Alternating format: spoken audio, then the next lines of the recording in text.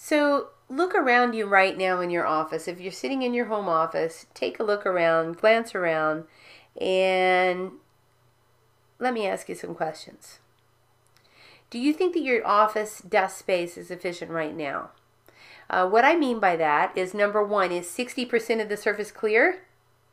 Okay, I can hear some of you laughing in the background. I guarantee you that let's see, 70% of you do not have 60% of your office desk space open and clear for business. I bet you it's mucked up a little bit. You're not alone. If that's the case, like I say, probably 30% of you have wide open desk area. But that's the number one thing.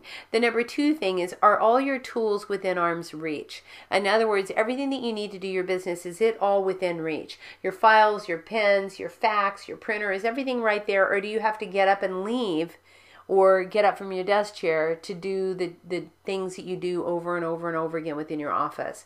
That would be efficiency if all your tools were within arm's reach and you had 60% of your desk space open and clear for business.